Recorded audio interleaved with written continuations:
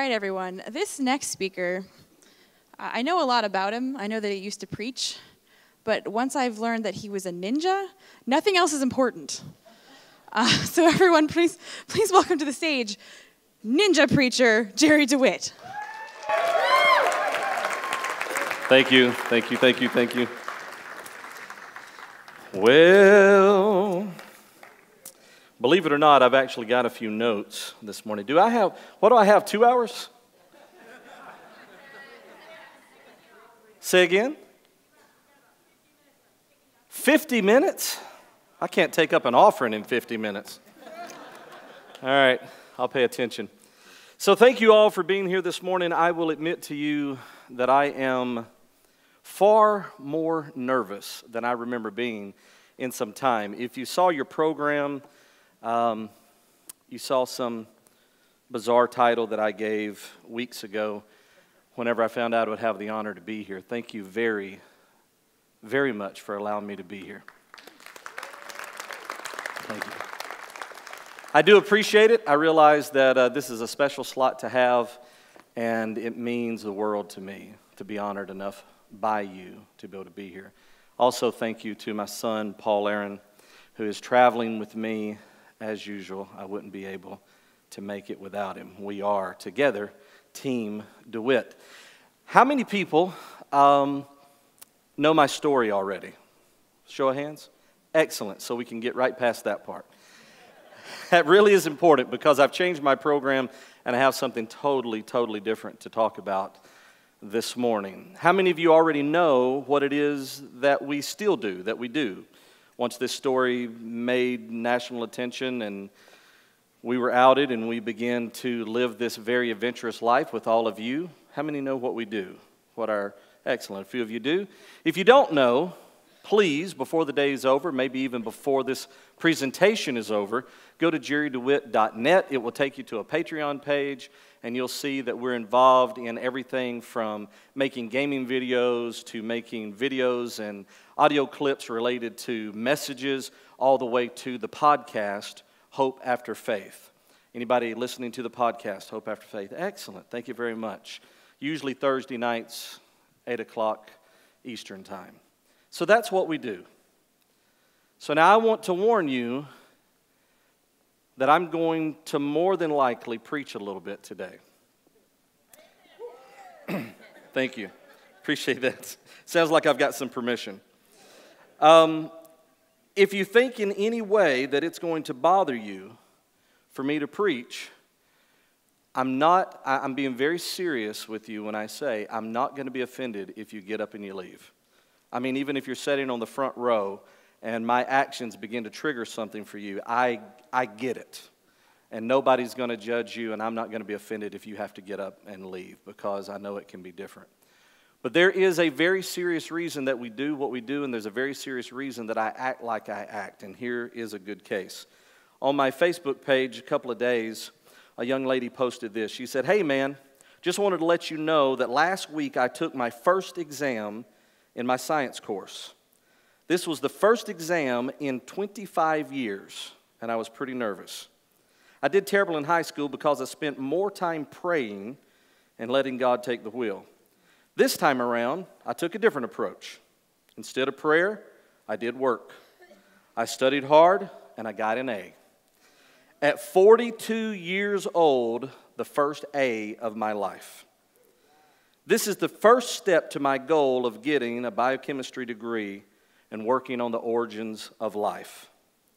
As you know, I've given up slowly and painfully. The reason I know is because we've been visiting and talking with her over the last few years. She says, as you know, I've given up slowly and painfully my faith in Jesus and now focus on science, of which I was taught growing up was the devil. I've embraced it and look forward to actually using my time on this planet wisely, not praying or paying alms to the great steaming pile in the sky, her words, not mine.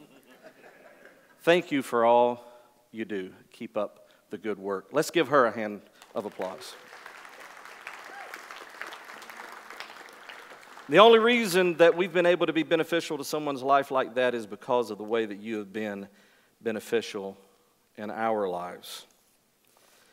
The way that you've been beneficial is you've allowed me to tour this beautiful country.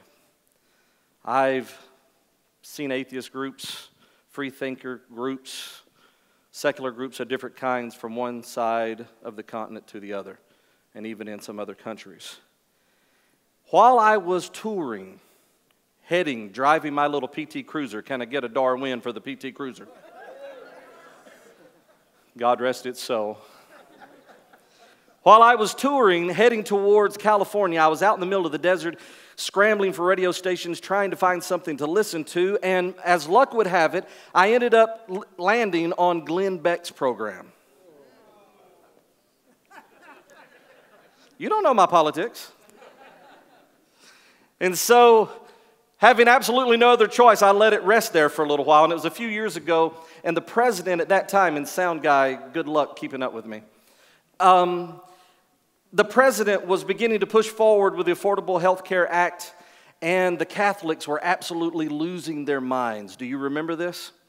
Because they were inevitably going to be paying to help people get abortions in a very indirect way. People who worked for their non-church but yet still religious institutions.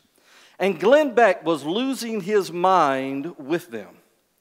And so as I'm cruising through the desert with the top down, getting a good suntan, Glenn begins to say these words. He says, every God-fearing American needs to fight this. Every God-fearing American needs to stand against the president. Every God-fearing, God, singular, every God-fearing. And then he begins to list who the God-fearing Americans are. He says every Protestant and every Catholic.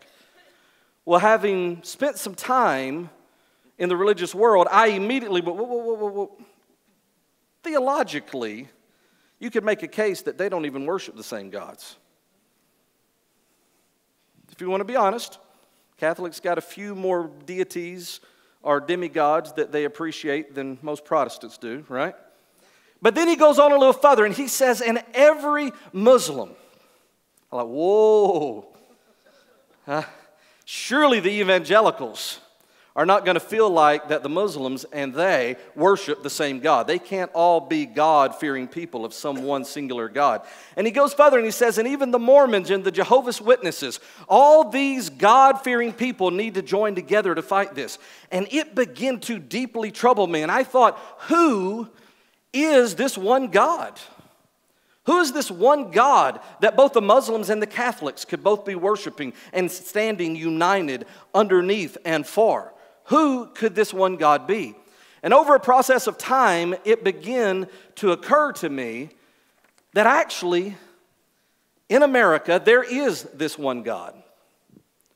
This one God that I call Ameri-God. Stay with me a minute. We're going to preach here in a minute. Come on now.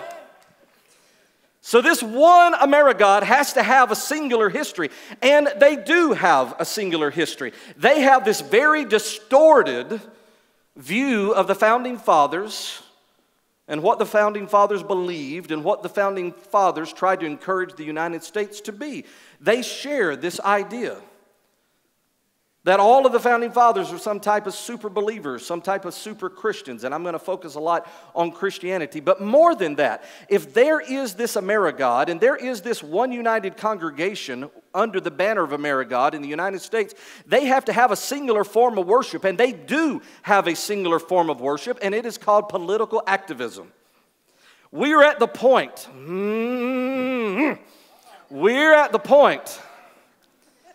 that evangelicals in the United States feel like they are doing a better service to their God by going and voting than showing up in the pew on Sunday morning. I can get a Darwin out of that, that's fine. We live in a time that the evangelicals in particular, and I'm going to be busting their asses all morning, so stay with me for a minute.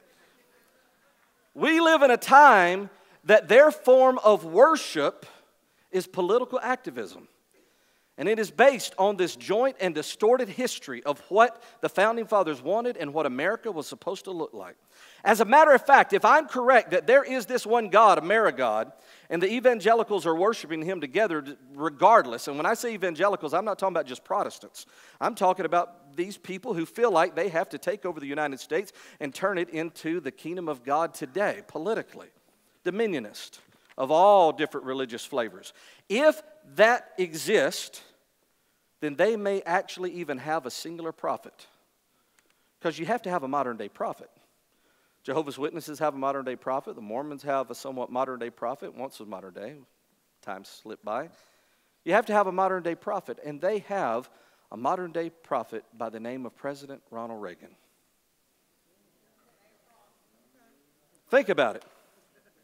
How many times is Ronald Reagan's name thrown out there, right? The same way that you would say Joseph Smith or Brigham Young. How many times is Ronald Reagan's name? This is the last modern-day prophet of Ameri-God. Obviously, we can see that there are some very, very serious problems with Ameri-God. They even have a joint mission. Stay with me for a second. They have this joint mission of securing the Supreme Court. And they'll tell you that one of the main reasons they want to do that is to stop abortion. I can see where they would think that's an important mission. But my question is, how long has this God been around? Is this even the same God that people worshiped 50 years ago? Is this the same God that Christians in particular worshiped 100 years ago? I'm talking to you evangelicals. Forgive me, dear secular congregation, but I'm probably going to look over your heads and look straight into that camera, and through the power of social media, I'm going to call them to repentance this day.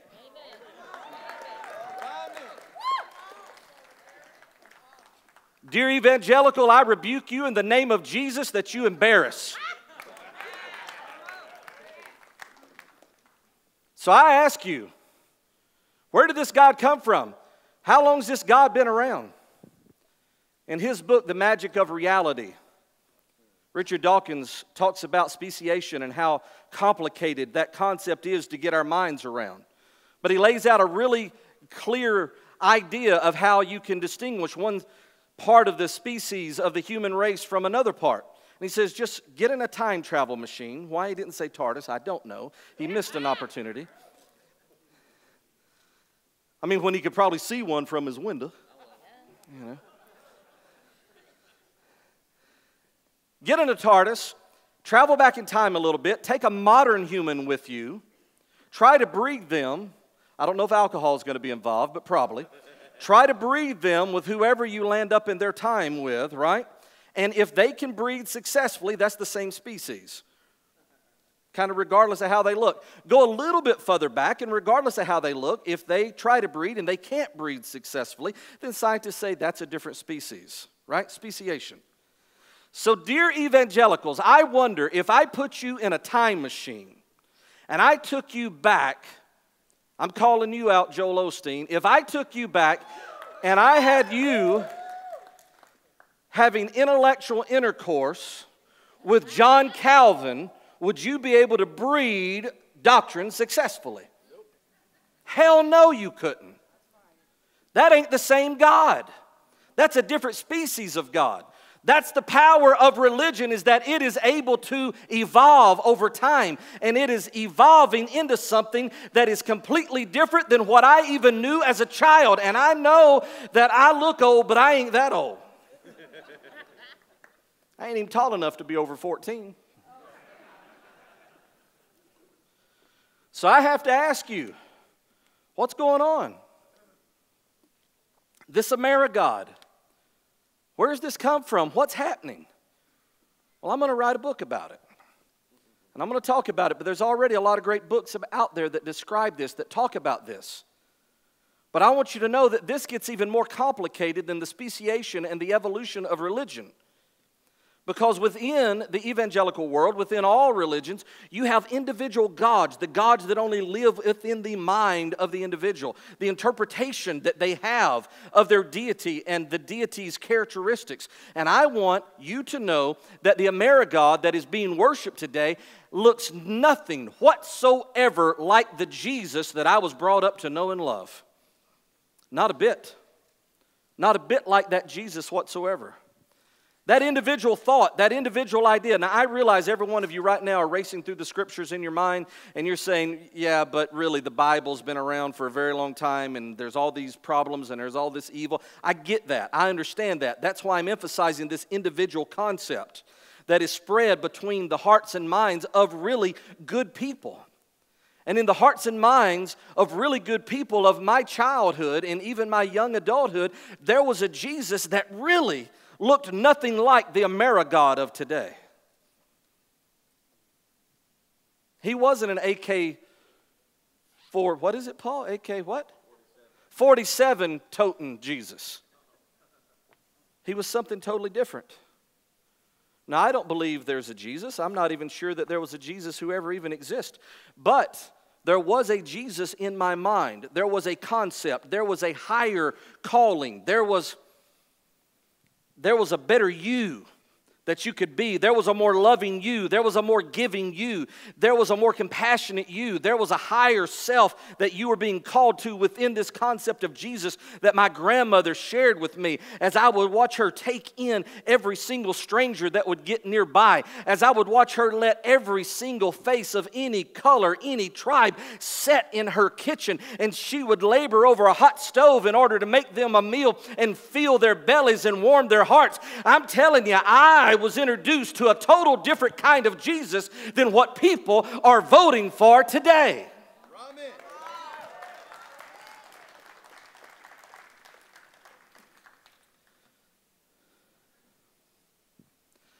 I understand that there are things to be concerned about. I'm sorry, audience. You're just going to have to bear with me. Evangelicals, I understand there's things to be concerned about. I understand that you went to the voting booth because you were afraid of immigration. You were afraid of insecurities on our southern borders. I get that. I understand that. But I really thought you were far more brave than that. I really did. Whenever this election season first started, I told some of my closest relatives, such and such will never have a chance because the church-going folks won't be able to tolerate that. But then Ameri-God, the spirit of Ameri-God began to sweep across the United States and begin to influence people and make justifications for people and tell people it was okay to not pay attention to this part as long as you were focusing on that part. We can swallow anything as long as we get the right Supreme Court members, was their cry. The right Supreme Court members will put an end to abortion.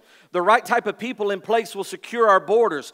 I don't understand this fearful concern of our borders and immigration. I happen to remember a story of a little family that was in need and a pregnant woman looking for a comfortable place to have a baby, but yet there was no room in the inn. The point of that story didn't praise all the innkeepers that said no. The point of that story praised the one innkeeper that said, this may be inconvenient, this may be a little awkward, this may be a little fearful, but I'm going to find a way to help another human being in need. That's the Jesus that you introduced me to. Why are you not voting for him?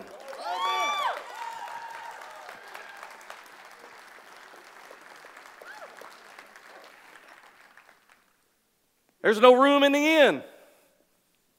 But there was room. Room was found. Room was found for people who were different. Room was found for people who were traveling from one type of life to another. Room was found for people in need. You want to beat the secular world? Then get off of your ass and show your heart to the rest of the world.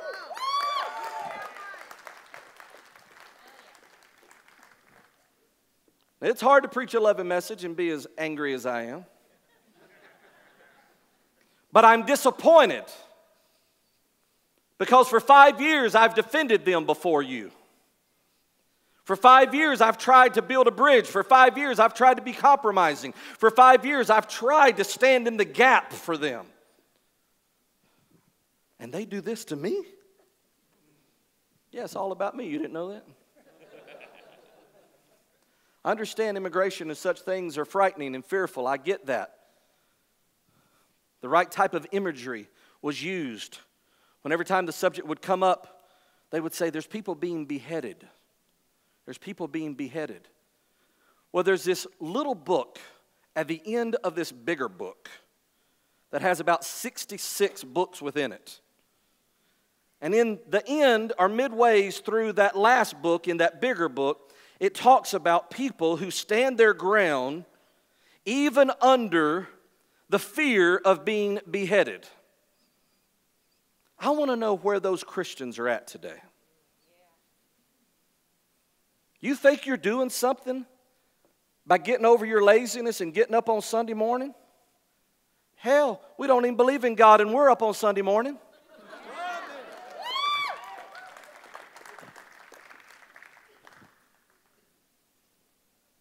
You told me that the power of the Holy Spirit would enable you to walk out into the street with your wife, your husband, your children, and willingly allow yourself to be beheaded, willingly allow yourself to lose your life for your faith and for your God. Is Ameri-God so weak that he needs a wall?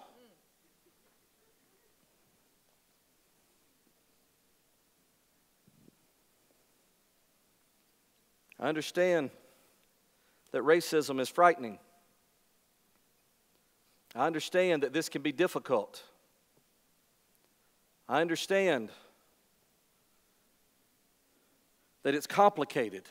I realize that. I realize racism is complicated. I don't realize it nearly the way that some of you realize it, but even I can realize it. But I remember this story that was actually about racism. And the name of the story is, ta-da, The Good Samaritan. And it's completely about racism. That's your story. That's the story you told me. That's the story you wooed me with when you were trying to get me to fall in love with your Jesus. Are you telling me now that that story is not sufficient, that that story doesn't work anymore, that that's not the principles that we're supposed to be striving for, that that's not the principles? Am I no longer to be a good Samaritan? Is it more important to be a good citizen because without a wall you ain't got a country? No. God or no God, I think that a life striving to be a good Samaritan is still a life worth living. God or no God, I'm not going to be the one that goes to the other side of the street and looks at somebody who's different from me and says, your needs don't deserve to be met. Because I'm here to tell you, God or no God, love trumps hate.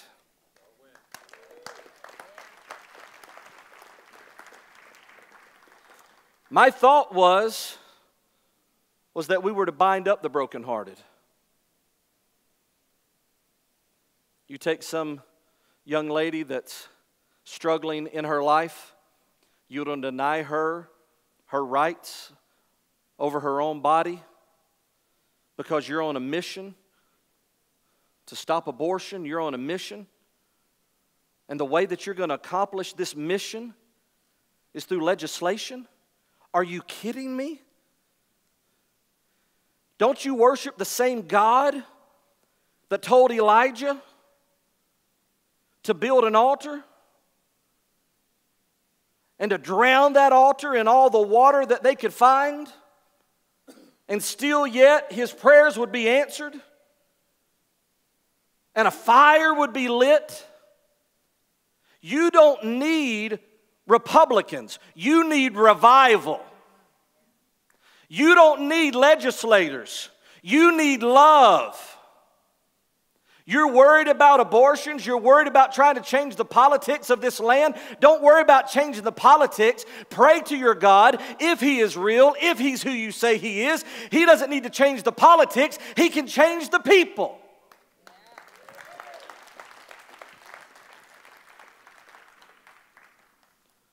I thought you were here to bind up the brokenhearted. Well, I've got news for you. If you ain't going to do it, we will.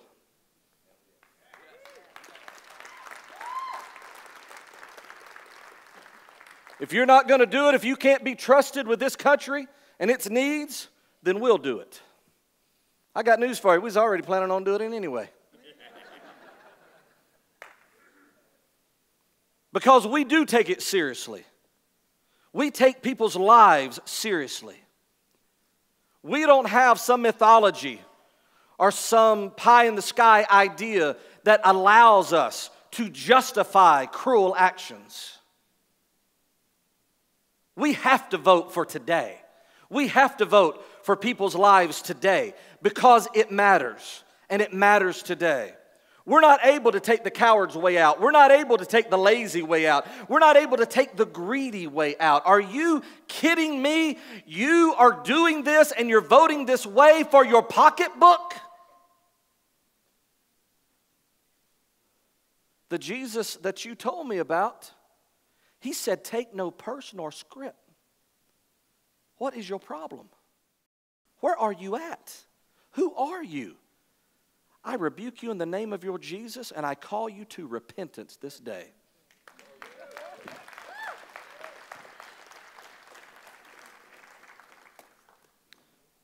Because I'm going to tell you, we are absolutely able to out-Jesus their Christ. Somebody say Darwin, or I'm going to preach another hour. I don't care if they turn my mic off. We are completely able to out-Jesus their Christ. Because love does trump hate. Hate that is generated by fear, hate that is generated by envy, love can trump that. We may have not had our ground game together the way that we needed to. That is an anomaly. And we got 4 years to get our act straight. But as we're doing it, let us be motivated by love. Let us be motivated by love. Let us be motivated by love. I know I haven't looked very loving. I'll do better out in the hall.